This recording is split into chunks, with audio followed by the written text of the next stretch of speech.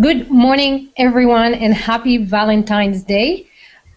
First of all, before we get started with this Hangout, I just wanted to say thank you so much for everyone for making my day special. All your messages and all your notes for the last 2 days are so making me mushy, which is so perfect because now we are on air doing film and, celebrating and immortalizing this entire experience. So today we are going to talk about crowdfunding and how it is changing the film industry. And it's actually super interesting because it's not like film is not what you think it is anymore, which is fascinating to me. And so today we have Brian Brisky. How are you, Brian? Hi, thanks again, Yifat, for having me on the show. Yes, this is exciting. So Brian is the guy who knows everything about film and how it happens and how it's changing. And he is a super duper social media guy who will explain to us how come such films like Iron Sky is getting funded. What did he make? Like 700,000 euros? Yep. Right? To make a film about space Nazis. So before we go with the entire, before we dive into this specific, let's talk about how is the industry changing, what it used to be before, how films were used to be made, and what is happening right now. Sure. Well, thanks again. And I just want to say, I'm just an average guy, and I appreciate you lauding my credibility and that sort of thing. My background is actually working for the government. I used to do journalism for them. So it's a real treat and pleasure for me to actually participate in the film industry as it's going through this incredible paradigm shift right now in the way films are getting financed and the way they're getting distributed.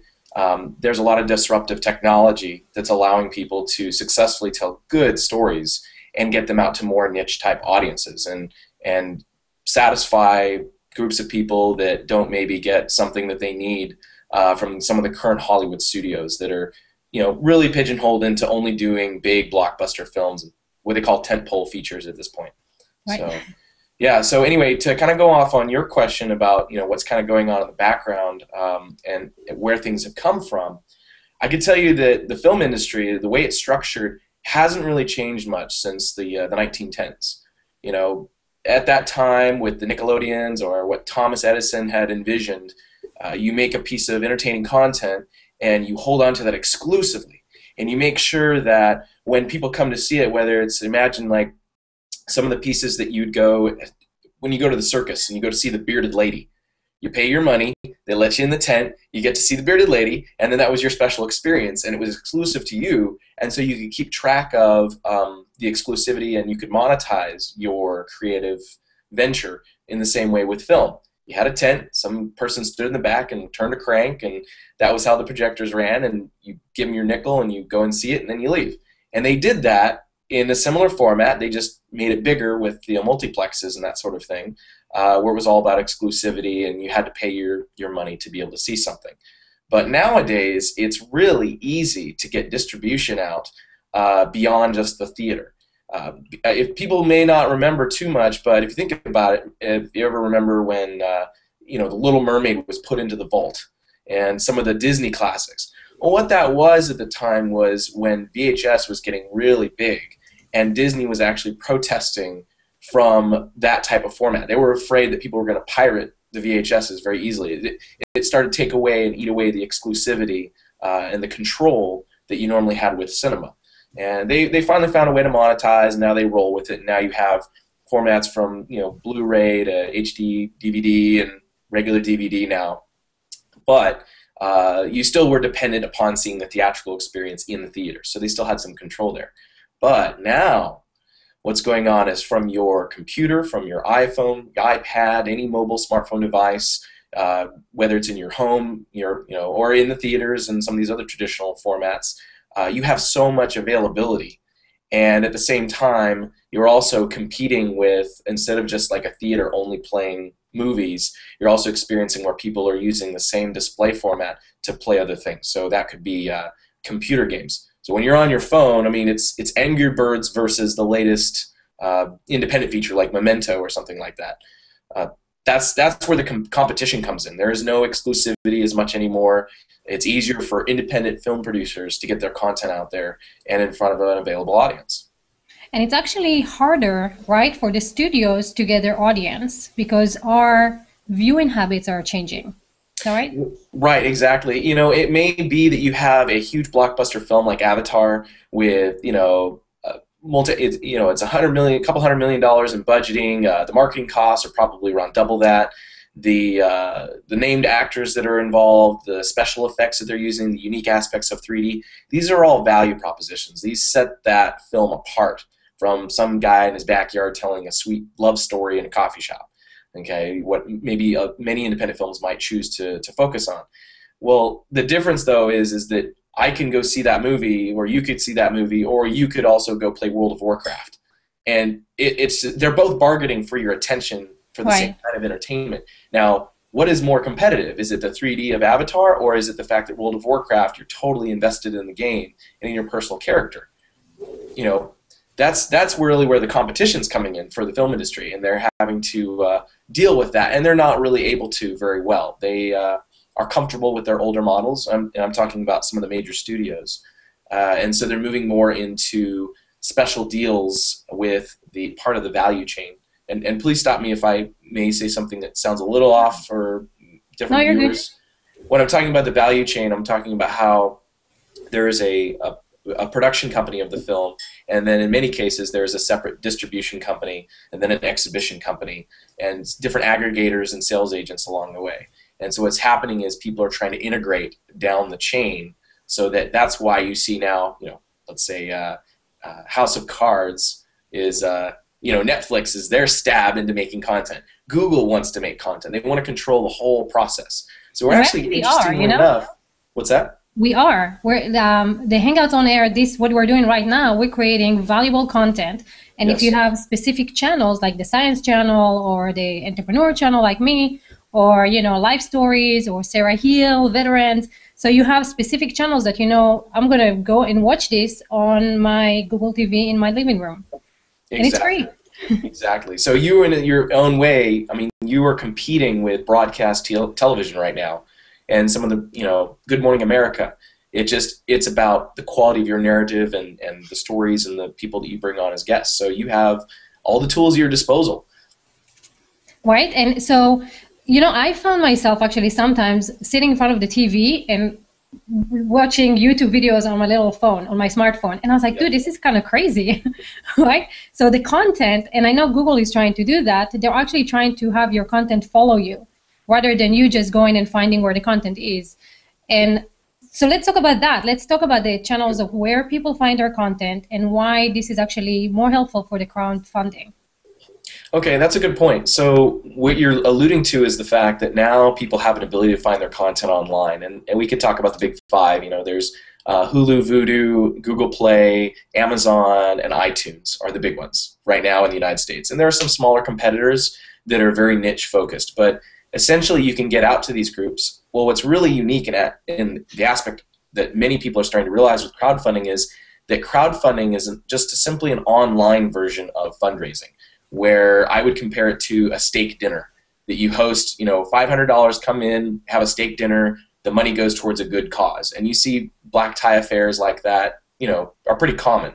But with crowdfunding, you don't have to ask for the $500. You just say, hey, how about $5? In exchange, I'm going to give you some valuable content, and you get to participate in a meaningful way in whatever the project is. And so it makes sense that you're also engaging and distributing your content in an online fashion, because that's the point of purchase, that's the point of interaction. So things are really starting to converge between television and the internet, where people are choosing to get their content, and crowdfunding's right in there with it, because it's people engaging in different projects through the internet and through their social channels and that sort of thing. So let's talk about the dividing principles between the independent and the studio productions. And you talked about this a little bit, where you were talking about the model of the studios and their distribution. Let's talk about what really separates them and why crowdfunding is actually starting to boom, right? Right, sure. So crowdfunding's been around in concept maybe for quite some time as crowdsourcing, but it's come a long ways, mostly because of the divergence you're talking about between the independents and the studios. The studios function more as a bank, They put together development of different film projects, and then usually if they don't have people just in-house working on it, a lot of times they'll outsource to another company, and you would see these companies go and create the film product, but then the studio slap their label on it.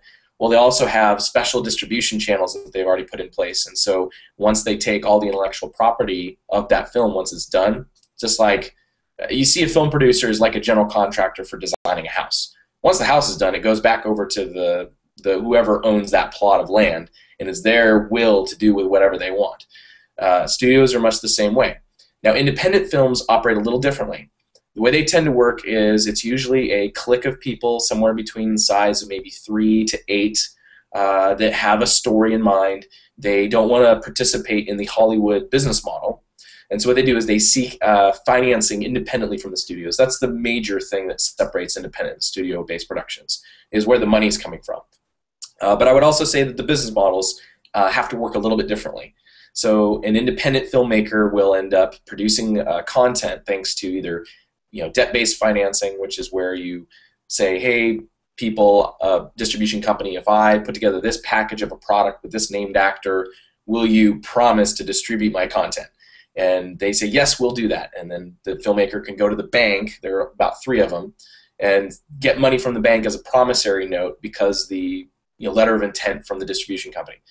That is less and less possible. We're seeing more equity-based financing, where you go to some people that are quality, I would say qualified investors, meaning they have over $1 million in yearly revenue in terms of their net asset worth, and they're able to put together a reasonable package. It's highly risky.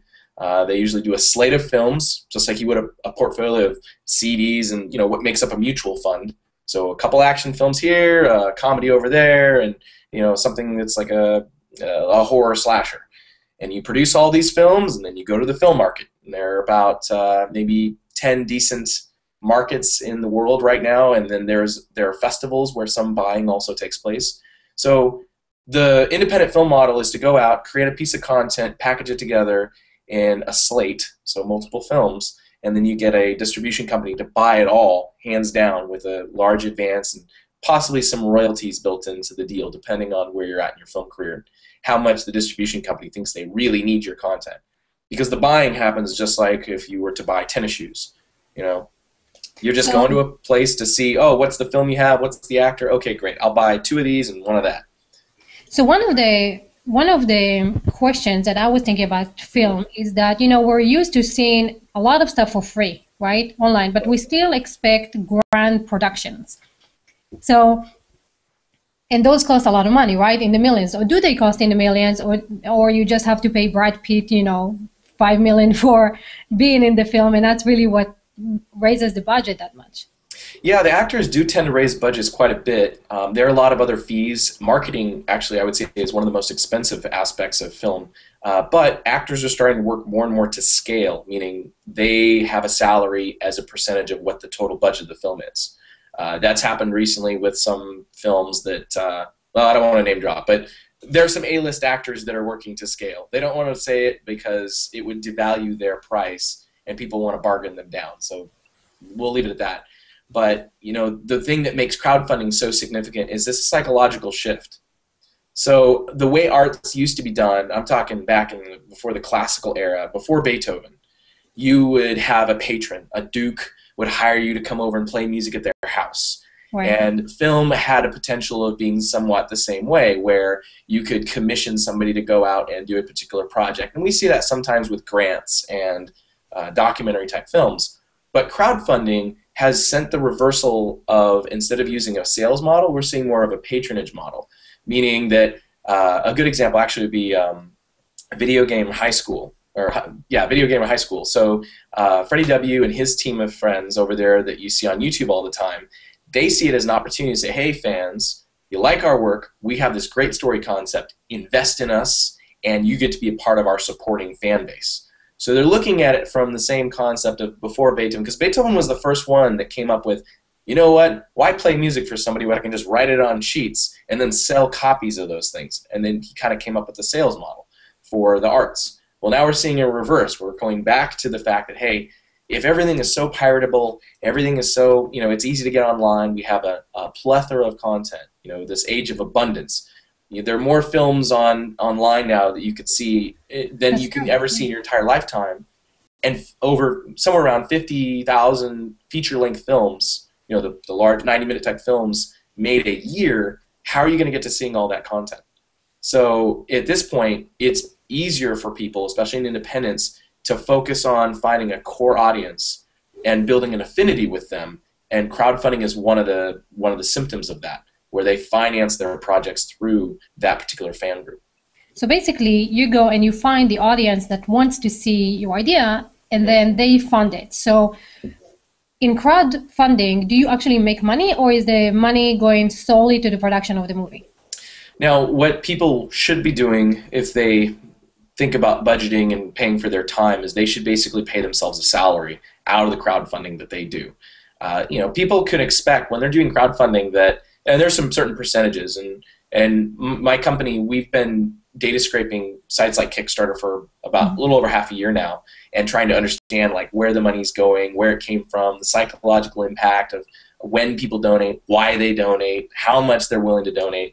But when it comes down to the budgeting portion of it, you're going to, usually per platform it varies a bit, but about 8% of your total gross is going to go to the platform. Hopefully you don't spend a lot of money on physical perks and merchandise, because you have to ship it. And so that takes about 20% out of your budget. Another 20 to 25% probably went to your marketing costs and the time spent on the campaign. And what's left over is hopefully for your project. So out of that, you're responsible for budgeting, okay, well, I need this much for camera, or a studio if you're a musician, or if you're an artist for paint, but you need to pay yourself for your own time. And it may mean that you're not going to end up with very much money at the end of your crowdfunding campaign. So hopefully what you did was you valued the people that contributed to you, and you stay in touch with them, because if they're donating to you the first time, they might donate again, or do regular payments. And I'm not reinventing the wheel by saying that, because if you look at any nonprofit organization, they know they do membership drives and fundraising throughout different times of the year, or even better, they put you on a reoccurring monthly donation program. So $10 a month, that's better than trying to ask somebody to shell out $50 of their discretionary income at one single time. So what I like about this model is that basically you can contribute to your entertainment. So if you are, really into sci-fi movies, you can start investing in sci-fi movies, and they will come more. If you're into comedy, find a comedy production company, invest in them, and they will create more and more of the content that you're interested in.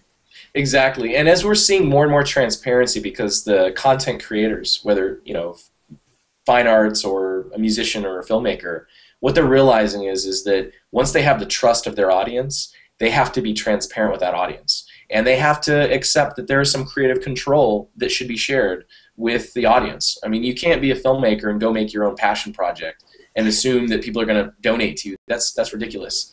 I want to give an example. There are some folks that are not actually far from you, Yifat, where you're at. They're south of you in San Antonio, and they did a crowdfunding campaign for a little over $171,000, called Unbranded. It's on Kickstarter. You can check that out. And what's unique about that is the fact that they said, hey, we want to fund this trip that takes us on these horses up through, the plains of Texas into Canada. And along the way, we're going to see these wild Mustangs. Well, this is a great opportunity to show this in a documentary format. Well, let's reach out to a really good cinematographer and some professional photographers to take video of this. Well, to fund the whole operation, they needed, some capital, and so crowdfunding made a lot of sense for them. But what they did that was smart was say, okay, yes, we're telling our particular story, but we're the voices or the mouthpieces for others that have a similar interest. So they reached out to at least 3 key major organizations. It's a cowgirl museum in South Texas. They reached out to Horseman Magazine, and they reached out to the Mustang Preservation Foundation, or something along those lines. And what they did was say, hey, look, we're going to tell your story, and or something that's relevant to you guys. Would you please share this through your mailing list? Will you please talk about us on Facebook? And they were able to generate a lot of money in a reasonable amount of time.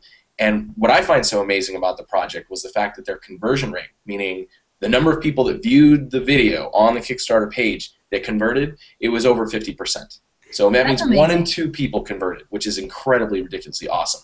Yeah. So I'm just like, all these questions are like running in my mind. So like, let's say I want to start, you or anyone who's watching this want to start a crowdfunding campaign. What are the steps or the mistakes that they should avoid, and how would they go about getting 1 in 2 to join them? Okay, that's a good point. So the best thing you can start off with in a crowdfunding campaign is understand that it's all about traffic. You have to drive a very significant amount of traffic to the page, whatever platform. It does not matter what platform you're on in many cases. In fact, that's one of the major follies for many, is they assume that if they get on a platform like, Indiegogo or Kickstarter, that if you build it, they will come. That's not going to happen. Even if you get featured on the front page of that platform, it does increase some traffic, but it may not be qualified traffic, meaning it could be someone that's just browsing. Whereas the example of Unbranded, they knew exactly who they were hitting. You can look at some of the examples. Tim Ferriss talks about running a crowdfunding campaign in 10 days. And the significant thing they did is say, look, where are we going to find the people that care about this? Where can we promote it? Who is the top 10% of organizations or blogs that we can reach out to? Where is the traffic going to come from? And they center their strategy completely around that, on where the traffic's going to come from based on who cares. And as a creator, as a creative person, you have to understand who is your audience, because that's what you're dependent on. It's not finding some rich person to float your whole vacation to Tahiti and your project. It's trying to develop a relationship with a group of people that want to support you. So I was surprised when I saw Iron Sky, and I didn't realize so many people cared about Nazis in space. How did they even go about their project to raise that kind of money? Well, they were interesting because they brought their team to South by Southwest in Austin, Texas just last year, while they also had a premiere of their film. It was the U.S. premiere. And they talked about how they had spent about 6 years generating audience and building up their website. Oh, wow. And if you check out ironsky.net, which is where they're based out of, there might be a hyphen between Iron and Sky, but they are really good about making sure that there are ways to engage with their audience. What I've been so impressed about them is, they started out with doing a lot of visual effects on this web series kind of thing called Star Wreck. And it was, low production value and kind of campy and that sort of thing, but it was about the effects, and they had a fun time with it. And they started contributing and talking to their audience. And in fact, they've done a lot of really good infographics to explain the impact and power of them reaching out to their audience. They didn't pay to have a bunch of extras casting in their film. They released a statement saying, hey, we need help. Who wants to show up and be an extra in our film? And so they shot with a whole bunch of volunteers that were fans that wanted to participate. So they saved money, and they let their audience participate in a meaningful way, which I keep saying that, but that's like the clearly strong psychology, the philosophy behind successful crowdfunding or crowdsourcing or anything like that, is to be able to interact and engage with your audience. So the audience helped vote on different choices of different pieces of content. I've seen examples where in different campaigns, the film will say, hey, audience, pick the top 5 movie posters for us. And in which case, what they'll do is they let the audience have a sense of choice. And, the film company will go ahead and pick the last final one. But it's pretty obvious that, yes, the audience gets a chance to make a contribution. Just like you feel good about American Idol, that hopefully it isn't rigged, but anyway, you feel that you get a chance to affect the final outcome of things, and so that's what this team did. Amanda Palmer, much the same way. She was touring for quite some time. She had been interacting and delving into crowdfunding for quite a bit before she ended up doing her $1 million plus campaign. And at the time before she launched, she had over 500,000 Twitter followers. But she was, was in regular engagement with them. She was interacting. She let her fans paint on her during shows. I have a friend who's a fan of hers, and he said that she's one of those people where after the show, she would stay for the entire line of people to shake hands, do autographs, even though she was dog tired. And that kind of commitment for an artist to your audience really goes a long way. And so when you do a crowdfunding campaign at that point, you've already built the fan base, you've already been interacting with people, you have your media assets ready to go, you're ready to launch. So now, those are impressive campaigns because they were doing this for 6 years before they did their campaign. And I want to speak to people that have not yet built an audience. They're starting out. They might have their little clique of people that are ready to take the next leap and do a campaign. Well, the thing is that you can definitely start working on that now and building an audience. By, let's say, for example, you're going to do a film about a particular topic. There's probably a meetup group near you that has a group of people already assembling that care in some way about what your topic is going to be, or what your art is about, or what your message is. And you're responsible as an artist to go out and interact with those people and be a musician-like person, in that you understand you have a responsibility to building fans. You have to build a relationship.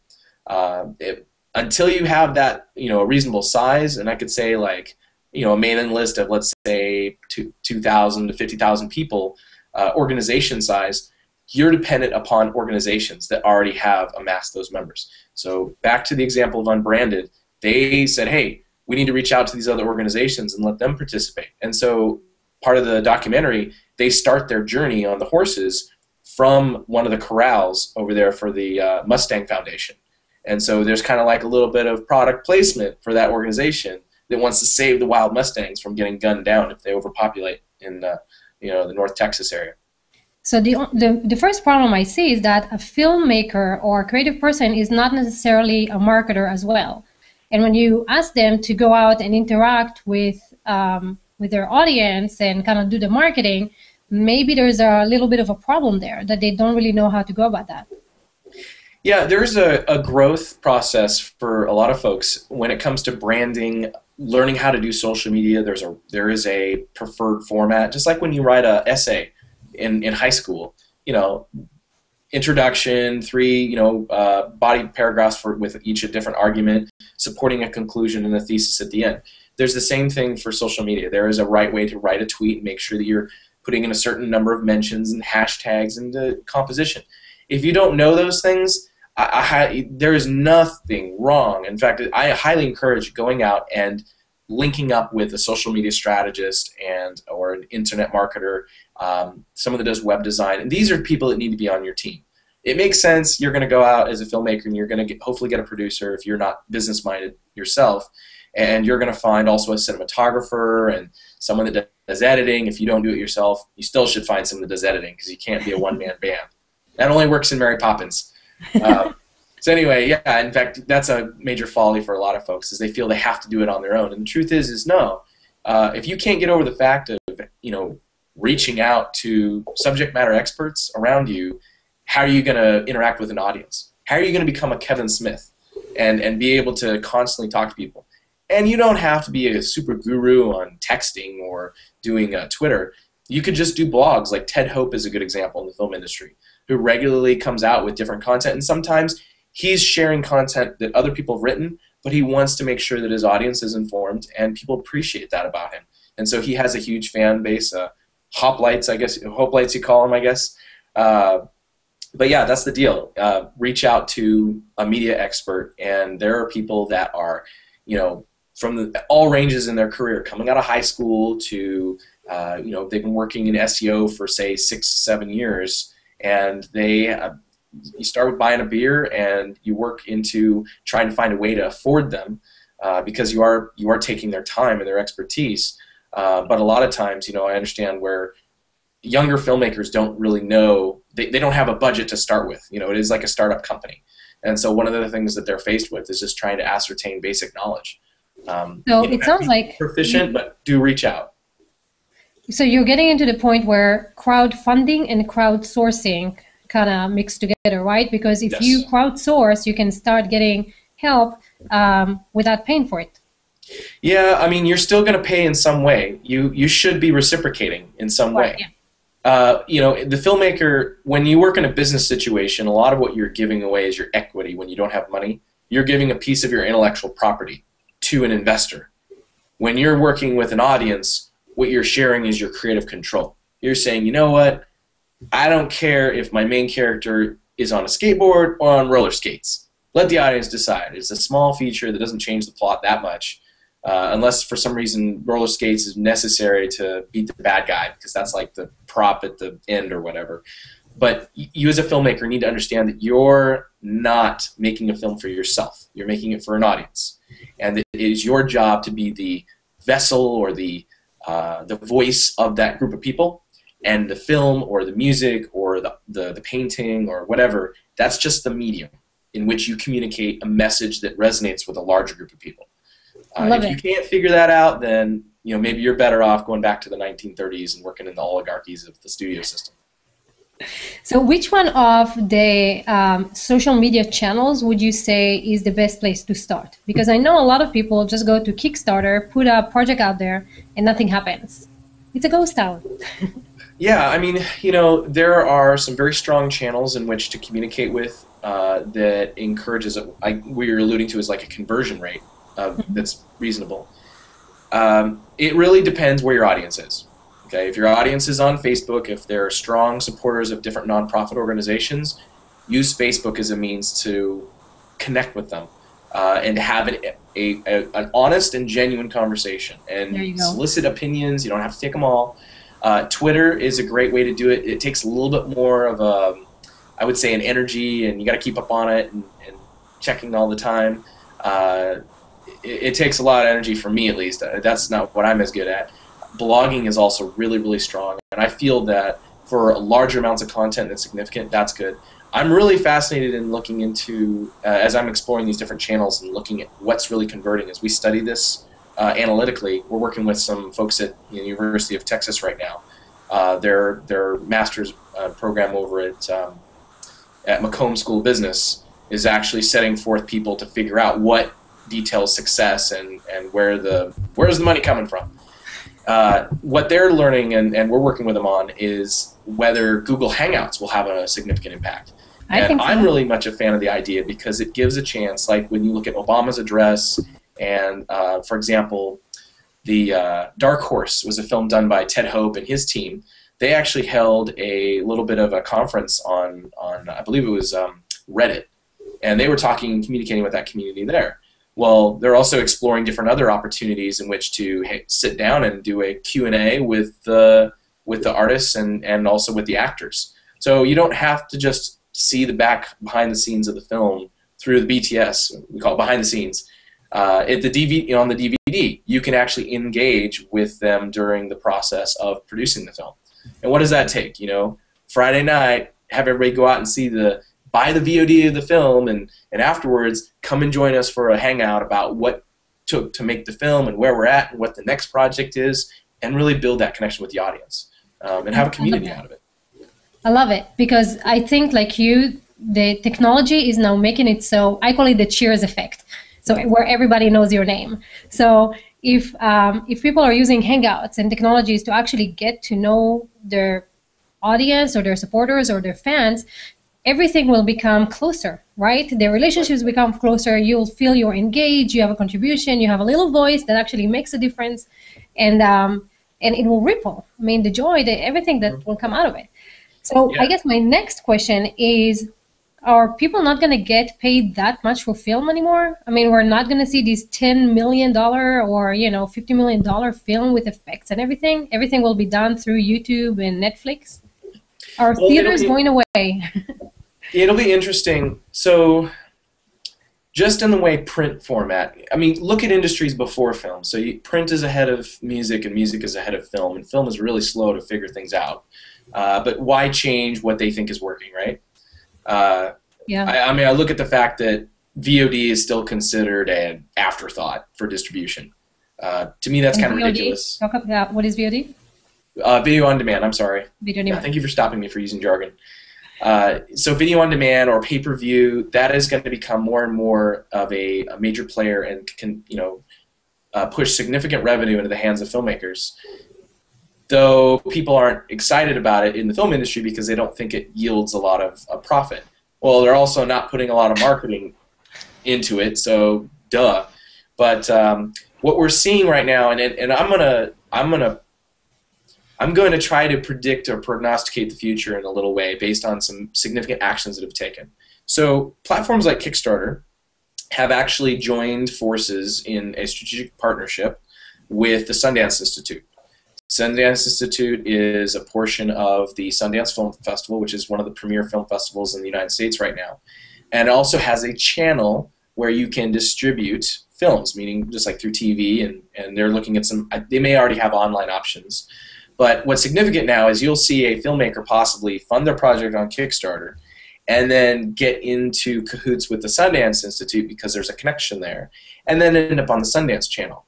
We've already seen a platform like Indiegogo form a strategic partnership, and actually I think they're also own Distribber. Distribber is a type of aggregator and sales agent group that for a fixed flat fee you can get on multiple platforms. Jason Brubaker is a good guy to look into that speaks more about that. But and he's also Yifat, someone I think you would really enjoy chatting with because he's really understands internet marketing the way film would be able to use it. But yeah, so what'll happen is we're seeing almost like a resurgence of the oligarchy again. Same fact that Amazon signed a contract recently with Disney to distribute exclusive content, which is a huge angry point of contention for many of the other distribution platforms. So what we're seeing is that while the oligarchy that I'm speaking of was the 1930s, where the studio did the production, did the distribution, and did the exhibition. And because of antitrust laws, the government broke them up. Well, now we're seeing where these crowdfunding platforms like Seed and Spark, Indiegogo, Kickstarter, they're now having their hand in the fundraising and the development process of films, and then they're able to kind of pass it on to a finishing funds kind of organization or a exhibition distribution kind of organization. So we may see where people, an artist, hopefully it doesn't go too far, where you see now these YouTube content creators become, say, YouTube partners, and then now they're locked in and signed permanently to YouTube, and they got to distribute on YouTube Play. And so we see where instead of being a free agent model, we see, well, are you just like Mac versus PC kind of thing? It's all or nothing kind of deal, where you're Indiegogo to Distribber and out, or you're working with Kickstarter to Sundance channel. Will people get locked into this? Time will tell. But I'm seeing that that's kind of it's protecting profit margins, and it's a strategic advantage as now everybody and their mother can set up a platform now that streams video content. So even though Google Play is competing with Hulu Plus and some of these others, good grief, there are in Austin, Texas right now, there are 2 new video platforms. One's called Film.tv. They're offering free entry to put your content on there right now, and the funding goes directly back to the filmmaker. They're not looking for a cut.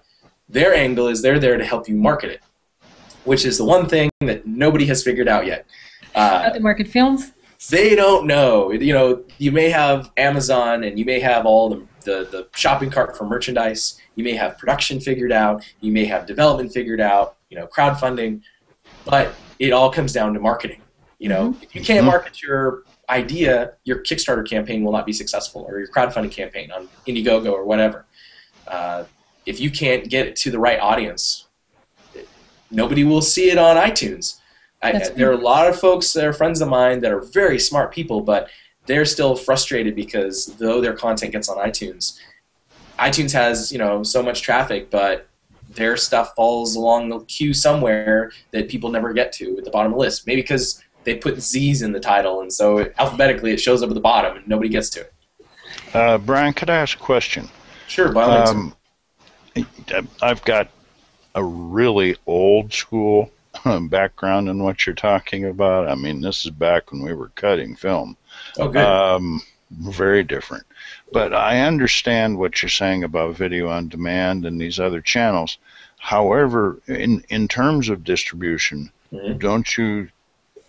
wouldn't it be logical that this is going to go through a growth process very similar to what the film industry did initially, where people were locked in by contract to a distribution channel or another, and then grew out of that to the point where there were multiple channels of distribution that could be used. Wouldn't that be a logical growth curve, even though it's highly accelerated in this day and age? Oh, sure. No, that's a good question. By the way, I want to say I have a lot of appreciation for you when you mentioned cutting film. I actually learned before the nonlinear systems. I did learn on those back in the day for journalism. So that's awesome that you got that experience. I think maybe I was doing it different with 2 wheels and a knife and some tape. Good. Oh, all right. I mean, this was real old school. But yeah, excellent. No, I've done 16 millimeter and sound and all that stuff. So I've got some background in it, and then thought I was too smart to finish film school, and that cost me a little bit.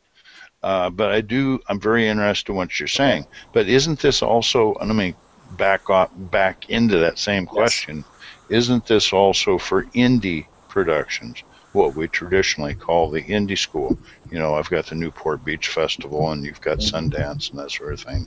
That's not where you're going to find Stallone making $5 million profit, isn't it? Right. Am I saying that right? Well, yeah, you're going in a good direction with that question. So let's take a look at the fact that, yes, there is growth in any industry with new platforms, and there is an accelerated S-curve. And for our time with VOD and pay-per-view, it may be very short in terms of the maturity. What we do have exactly right now is last time I checked, it was about 56 platforms worldwide. Okay, whether you're in B-Sky-B in the UK, Orange Network, the big 5 here in the United States, like iTunes, Netflix, and so on. What I'm seeing, though, in the contracts that are coming with those deals is that the filmmaker, it's non-exclusive, meaning that you can have your independent film and you can distribute on all these different platforms as long as you meet their criteria, which a lot of it has come down to getting the right deliverables and having a decent production value. You can get on these platforms all at the same time. It's not exclusive. It's very open. The fees to get on them, you probably, if you're a studio, you can get a better price fix. For example, when you're working with someone like, say you have Avatar and you go to approach Netflix, they do for a flat, advance, a flat amount of money. You're not getting pay-per-view or royalties or anything like that. They're able to dictate or command a larger amount of money from Netflix, because they have Avatar. Who's not going to want to see that? Now, the independent filmmaker, they might make maybe a 5-figure sum when they're selling their film to that platform. If they go to someplace like iTunes, they could see somewhere around maybe a 30% cut goes to iTunes, and the filmmaker would, whoever's distributing and is in the middle there would get their cut. So Amazon's around 50. They do a 50-50 split, so it's not as enticing. But what we're seeing right now is that as an independent, you aren't locked in contracts to which platform you use, and that there are better deals with different ones depending on how much money you want to make or what's easier to drive traffic to. But one thing to also consider is that regardless of what platform you get on, you're still primarily responsible for driving the traffic. They just offer you the convenience of already having a bunch of people on there trolling their site to look for good content. And so it is becoming more and more democratic for the film industry, whether you're an independent or a studio.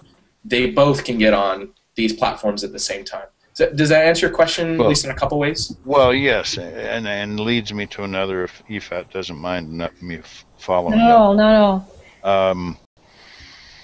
Yifat is the queen here, so it's Valentine's Day. We really need to remember that.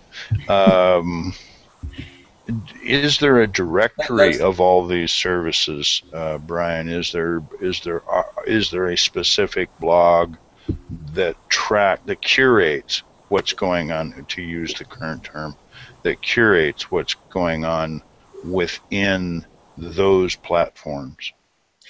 Yeah, there are different companies that are keeping track on these evolving industries, like what's going on in Brazil right now. And I would recommend, there are a couple people that I think are highly credible and have some good experience to start with. One is Stacy Parks at filmspecific.com.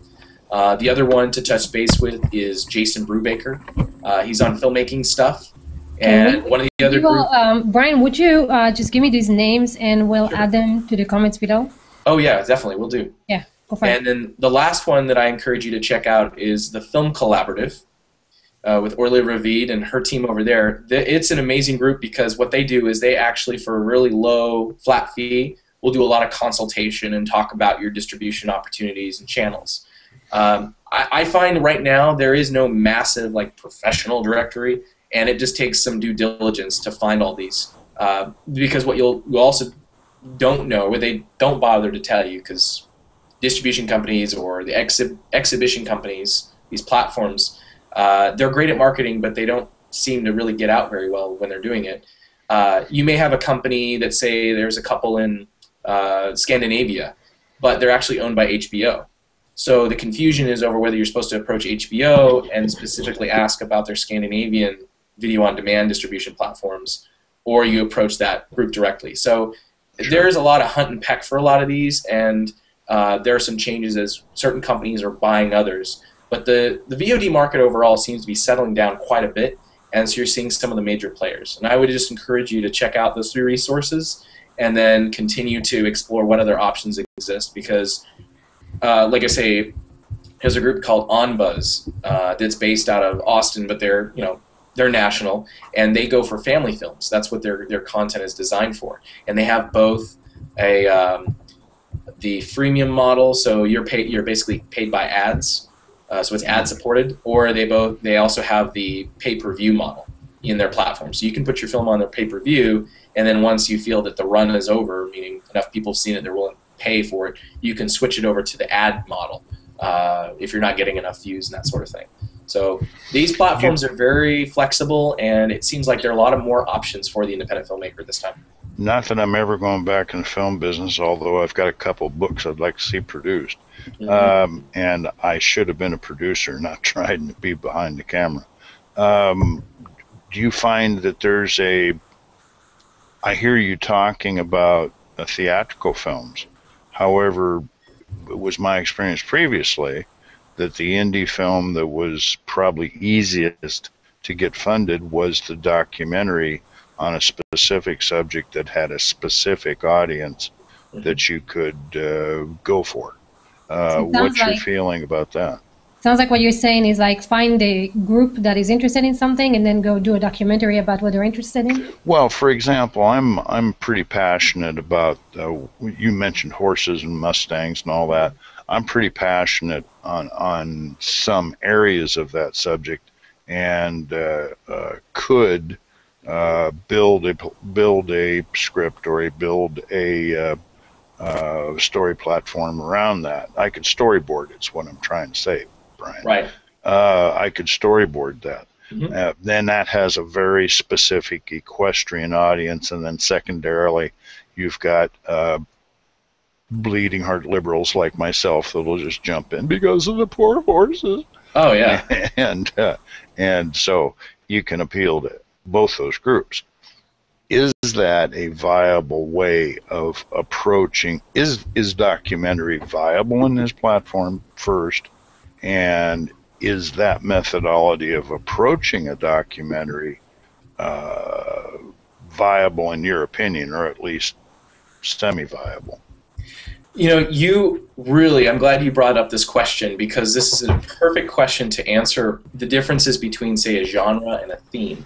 So like you expressed, a documentary is very easy to target a group of people because they care about a theme, whereas you see a lot of other narrative films, let's say, so the fiction-based films, they tend to be more on the genre. So you hear words like an action, thriller, slasher, romance, comedy. Now, Western. Yeah, Western. Yes, exactly, right? So you've seen me, Brian, excuse me, you've seen me for the very first time on the Yifat show, and I don't have my cowboy hat on. Oh, my goodness. Because I honestly am a Westerner, but I forgot and left it down in the car, and then I saw her come on the air, so nobody recognizes me. So anyway, sorry to interrupt. Oh, you're fine, you're fine. So it's excellent that you brought that up, because what basically is happening here is that we're noticing that with online marketing, it's easier to find a particular audience to do both narrative and documentary, like what you're asking. The difference from the past is, let's say you want to do a Western film. The film industry would use big data to say, okay, there are so many males between the ages of 25 and 38 and another category over that are into the, they're buying this much type of music. They probably shop at, these stores, and they're trying to just use a real general concept for because you fit this profile, you must probably want to buy the film. And they set their entire budget to that and their expectations on distribution. Well, now what you can go do is you can do some basic sleuthing, and there's some tools for this. Some you have to build that basically tell you, all right, how many people are out there on Facebook that have friended or fanned a site about Westerns and horses and equestrian society? And oh, well, the audience for this is only so many million. Well, then if even a certain portion of them convert to purchase and participate or pay for the film, you're only going to make this amount of money back. And so you can set the budget and the size of your project to the actual audience. And instead of making your film based on, well, I'd love horses and it's going to be a Western as a genre, now what's the story? Oh, it's a love triangle between a man, his dog, and his horse. One's got to get put down because he doesn't have the medication for him. Maybe that, I'm just throwing that out there. But is that really that's going based from a genre perspective? I would encourage people to look at it from a theme perspective. It's about trying to save animals' lives and the relationship with man versus animals, caretaker. Well, that was very good. What the that was a responsibility. nice conversion in the way you just did that. Exactly. So you're looking at it from when they talk about the new film paradigm shift, they're really talking about the way you think about approaching film. People look at it from a slate of genres. Ted Hope, who's I would say the Don or the king of independent filmmaking, he's expresses multiple times that if you want to know what films to make now, look at films that are having to do with the top 30 cause issue-based themes globally, whether it's water rights in Peru, animal safety. In fact, we were talking with some representatives of Austin Pets Alive, which is a group in Austin, and there are some others, but they're basically no-kill nonprofit organizations for pets and animals. They're animals that are on red alert. They're basically going to have to euthanize them, and so they blast everybody in their membership group saying, hey, someone please help us find adoptions for these animals. And so what ends up happening, Alex, the little Cocker Spaniel, is going to get put down this week, and so everybody in their social network goes out there and says, come on, we need to find somebody to take care of this animal. And it's highly successful. And Austin, as a city, is getting a lot of accolades right now because of their no-kill city, ratings for animal rights groups and things like that are really happy about this. So their model is showing that there is a success in trying to create content and stories and narratives around a very important issue.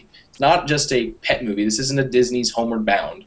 It's about the theme. And so I would encourage anybody who's going to adapt a book. You said you had a couple in mind that you like. However those get adapted to the film concept, it's important, at least especially from a marketing standpoint, to strengthen whatever the themes are, and because that's what people are emotionally going to connect with. So let's talk about, we have 5 more minutes. So let's try to give some actionable items to the people who are watching this. If you want to go about crowdfunding, regardless whether it's film or your business or your idea or your hobby or your trip somewhere, what should be the first steps that you should take, and how can you make that successful? And you mentioned a few, Brian. You talked about finding the audience, right? Finding first the audience. If they have mailing list, connecting with them on the mailing list. Are there any, do this first, do second, third, fourth? So the first question is really more, I would say, asking yourself, what am I really trying to achieve? And just like a business, a personal endeavor, you have to come up with a mission statement. Why are we doing this? Are we doing this because I need experience making film, or I need to get my album made so I can get discovered? What is the purpose? And then you ask yourself, okay, who around me can I bounce ideas on and start collaborating with people you already are comfortable with? You can't DIY. DIY, I want to make t-shirts that say DIY stupid, because people think DIY means you do it all on your own, because if you don't do it on your own, then you don't really deserve the credit that you get. And the truth is like, you work with hundreds and hundreds of people, you're going to go to the film festival, or you're the head, the axe man for the band, you're still going to get all the accolades. No one's going to say, oh, well, you had to get help from your drummer, or you had to get help from your cinematographer to make this movie look good. you need to do it with others. You need to collaborate. And so first, picking your mission statement. Second, finding your key collaborators. And third, then you go out and start looking for your audience. And you may find that your message has to change a bit, that the intent or the direction of your project will alter slightly. But especially if you're an unknown person, if you don't have a fan base currently, you need to basically serve. You're a servant to a voice for that group of people, and it is your job to use whatever your medium is, whether it's fine arts, music, film. You're using that as a vehicle to share that message with people. So those are the first three things I can just say right off the top of my head. Everything else beyond that is a little more technical. And so I would say, the next step is to sit down and start doing some math on, okay, if I need to raise this amount of money, how many people have to donate, therefore how many people do I have to ask? And use a 1% conversion rule unless you get, a tighter bit of math and formulas.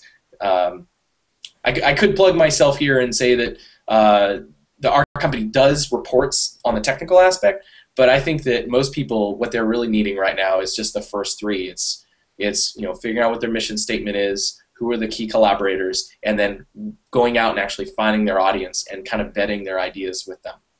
And not get attached to your idea, right? Because it's going to change if you're crowdsourcing and crowdfunding. Yeah, I mean, you're not giving equity up to people that are crowdfunding you, that are supporting you through patronage. You're sharing creative control. You don't have to share a lot, but you need to at least allow them to participate in a meaningful way. So we are almost on time. Any other question, guys? Are there any projects that you need crowdsourcing or you can use crowdfunding for? No questions, but I wanted to interrupt Stuart. I wanted to interrupt him earlier, but didn't have a chance, so I'll interrupt now. I did get a little bit kind of taken aback because there's no cowboy hat, but I finally recognized it was him. And he mentioned something about being, Happy Valentine's. Valentine's is no big deal today. It's Yifat's birthday. That's what's a big deal today. So happy birthday. That's right. Thank you, Oleg. This is so sweet. I'm 21 again. But in terms of stuff, Brian, pleasure to listen to you, by the way. One of the things that just wanted to bring in for anybody who is, looking into this, I had an experience with an organization called Pledge Music, which is a crowdfunding type organization for musicians. And the particular project I was participating in as a contributor, basically, in terms of being one of the crowdfunding people doing the actual funding, was for one of my favorite musicians of all time. So it was a very simple deal for him to sell this thing to basically an army of folks out there like myself who will pay almost any amount of money, not literally, but will definitely pay $15 to get his CD when it comes out. He's a world famous known guy in this particular style of music. And so it's easy to see how for somebody who has that kind of notoriety, it's no big deal for them to come up with the money. Not that they really needed to crowdsource it, crowdfund it, but they did. And they got it, and it was. But in terms of them, there was no control. He was not giving any control in terms of what they're doing. All he was doing is coming up with the money to pay for this project. But because so many people know him, he doesn't have to give anything up there. And I think with most people who try to do independent films and things like that, they're not in the same boat. Nobody knows them, and so that becomes a totally different story. But I think in terms of if you look at internet marketing in general, how people used to do it a few years ago, and a lot of people still do it now, you had the concept of affiliate marketing, meaning you have other people sell your product or service, and as part of this situation, they would get cut of whatever money you would normally make for basically like a referral fee, if you will. And so I think in this crowdfunding thing, you have a similar situation where you have somebody's putting on a film, you're able to participate, and you're not necessarily getting a cut, but the idea of participating in the project so you can get something out of it.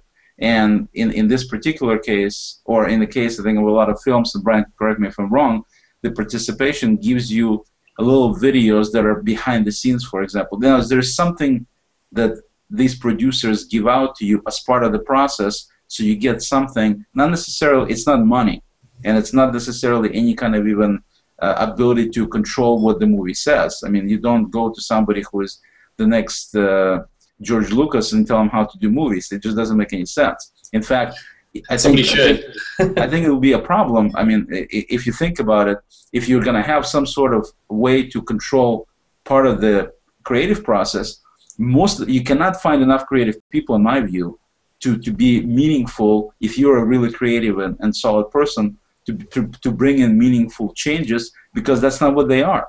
They're just people coming in. They like movies about horses. They may be passionate about the subject.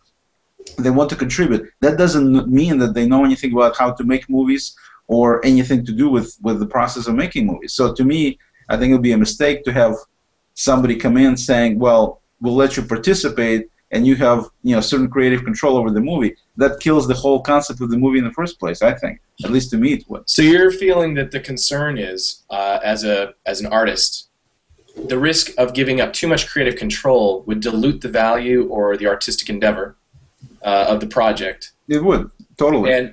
And also you're suggesting that the people that are already famous don't ever need to give up creative control because of the fact that they're already famous and they have a fan base that's going to support them no matter what. Exactly. Okay. But in case of this other deal that I was saying, the earlier part is that, if you're talking about people who are participating in some kind of project they believe in, the fact that you're feeding them certain things that they would like to get, as their interested parties, like you mentioned, that I think right there is the key thing to keeping them on board. I think that's all. You don't need to have them participate in the creative process, but as long as you're giving them some things, or if you can bring somebody who is, for example, famous to be part of this project, just participation in something where there's a minor part done by, it doesn't have to be Robert De Niro, but I don't know who to put in, somebody who's less known, let's put in, but reasonably known. That alone right there gives a lot of exclusivity. So that's another thing to do, is if you can get somebody, lend somebody decent, known, I shouldn't say decent, but known entity into your project, that already gives you a heads up in terms of that. But this deal with feeding people something for free, that's the key thing of keeping people interested, because... Well, free is one way to go. I would have to agree with you in the aspect that it's nice to get free merchandise. I mean, everybody loves to have cool stuff to decorate their place with, and, above their computer monitor between Google Hangouts to admire. Right. But at the same time, there's a career process. So, for example, the musician that you're referring to, they at a time were probably having to cater to the needs of whether it was club owners or whatever, even the audience, what song they want to hear during that set. Even the filmmaker, until you're Joss Whedon, you have to write scripts to spec, meaning whether it's an investor or a studio, they tell you exactly, this is what we want, here's the criteria, you will fit within these confines, otherwise we can hire somebody else. And until you move into a career, what's that? This guy is beyond Joss Whedon, so he's on the ball. I mean, he's above. Yeah. So the cool thing, what I'm seeing with crowdfunding right now, is that yes, your master is not the studio or the publisher or the label that's asking you to do a certain type of content. Your master is the audience. They dictate whether they want to support you or not. So the ownership or the who's in the hot seat really is in control. And as an artist, it is your job to make sure that you're pleasing your, whoever's the hand that feeds, and at the same time you want to maintain your own artistic integrity. There is a balance, and as you become more and more established, you can afford to do more personal things. I mean, even looking at Amanda Palmer, I mean, she was collaborating. I mean, she's married to Neil Gaiman, so that kind of helps out a lot. But she was collaborating with many other artists along the way in her crowdfunding campaign, and they were also advocating for her. So for someone who's starting out, you need to understand that it's, you can't be making your film or just your music album. You have to understand that you have a responsibility to your fans. And so you must listen to what they have to say. That doesn't mean you need to give up 100% of your creative control, because I agree, you get too many. I was looking into, with a friend of mine, into a film about paragliding that was a story about a girl that had came back from Iraq serving in the military and was in an IED blast. And so as a result wasn't able to do any more jump out of airplanes anymore. She was airborne. And so the story is really about her kind of finding a way to connect with her father, because she was an only daughter, and now that she was discharged from the military on medical reasons, and him trying to get her into paragliding, which is a type of like hang gliding. And so that story, though, we were actually crowdsourcing feelings and concepts and ideas and even locations of where the film should be shot from the power gliding community. Well, there were some interesting ideas, and some of the stuff was kind of silly, but at least they have a chance to feel that they were contributing. And so maybe out of that group, out of the solicitations that we did, about 10% of what they contributed would actually be usable in the story, because it is the filmmaker or the musician who is the expert to put all that together and tell a strong narrative. They are the professional. That's what they do. But you can always take inspiration and input from an audience, and over time, until you kind of filter out the kind of audience you want and you're down to the type of art you want to make, that is part of your career growth. So I would say that there's a difference in crowdfunding for people that are an unknown versus a celebrity. A celebrity already has their channels, they already have their mailing lists, they probably have a website and everything going. And if you're an unknown, you're going to have to build it from scratch, and that takes some time. Even Amanda Palmer, took her 6 years to put those people together for her crowdfunding campaign. I think you could do it faster if you have a direct idea of where you're going to go and you're already engaging with your potential audience.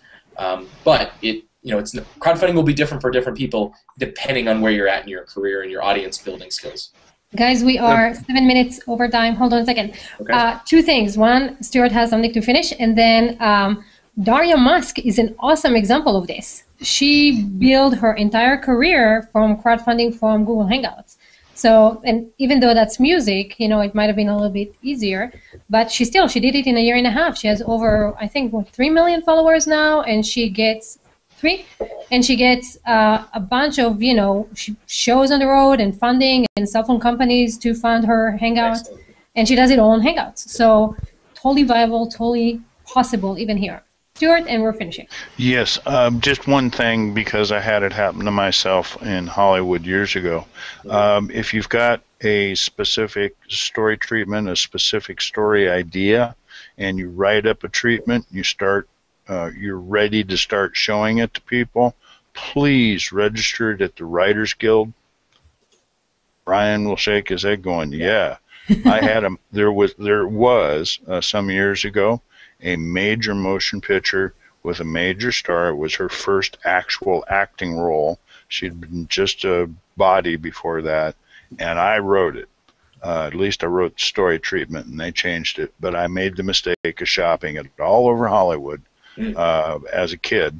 I was in my 20s, and just shopping it with everybody, and got blown out of the water. And then a couple of years later, someone saw my basic outline and took it and ran with it and made it into a really, really good movie. So I'm very proud of being part of it, but please protect yourself. Whatever your creative endeavor, protect yourself. That's in every business, right?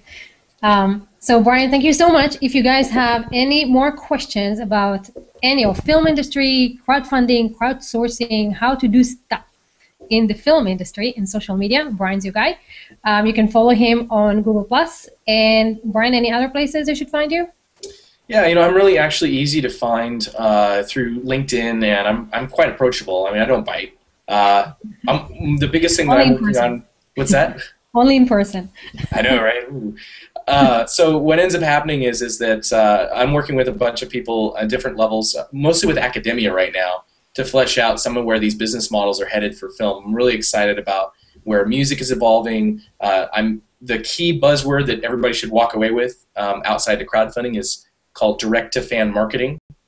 This is something where everything is going online, and yeah, there'll be a place for the theaters, and that isn't totally going to go away. But especially depending on where you're at and your ability to get good distribution channels open to you. If you got to go kiss the ring, go do that. But online distribution is much easier. It's more democratic. The price fixing is a lot lower. You can engage with your audience, and I would say more importantly, they would also purchase. Check out the ironsky.net site for the movie Iron Sky. They're selling merchandise on there, and they're learning some lessons, maybe even that Disney's actually on the heels of as well. That's why they're buying all those franchises. They realize that the films aren't going to be the ones that make them all the money. It's really all the merchandise that goes with it. That's why George Lucas gave up the movie rights, but he kept all the merchandising rights. So Like Toy Story is basically a big commercial for toys. Exactly. That's a lot of what it is. And so, in fact, some of those films even lost money, despite the fact that in the box office they make millions of dollars. But they know they're going to make their money back in merchandise. And so, as an artist, you know, your main content, maybe the music album is great, or the film itself is great, but that is really the sauce for all the other things that you can possibly sell to your audience, whether it's merchandise or one of the big things that Oleg was talking about is access. You know, being able to get special behind-the-scenes footage, invited to go have lunch with some of the director and the producer, meet the actors, do a Google Hangout with them. I mean, they're all these different types of ways to allow people to participate in a meaningful way. They don't always have to influence your creative control or anything, but at least give people a chance to participate somehow. So thanks so much, Brian. And again, you can find him online. And thank you so much for joining us, all of you guys, and your great questions. And we'll see you next week.